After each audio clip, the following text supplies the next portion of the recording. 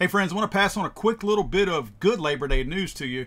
It would appear that a cocaine-induced burglary may have taken place somewhere in the Adams Run, South Carolina area in the Charleston County in South Carolina, probably an hour or so outside of Charleston.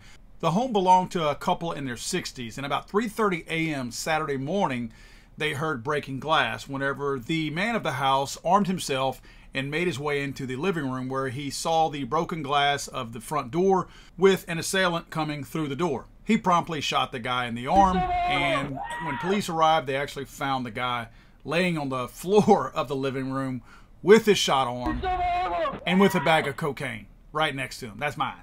That's mine right there. Don't touch that. That's mine. That's my cocaine over there. The attacker, the assailant, the intruder, whatever you want to call him, said that he was fleeing a party where he did drugs and drank some alcohol, and for whatever reason was fleeing. That was his excuse for breaking into the home.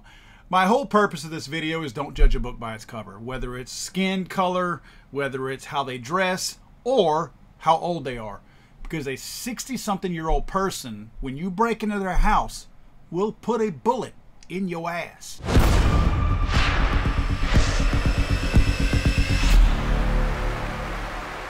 I'm sorry, I thought this was America.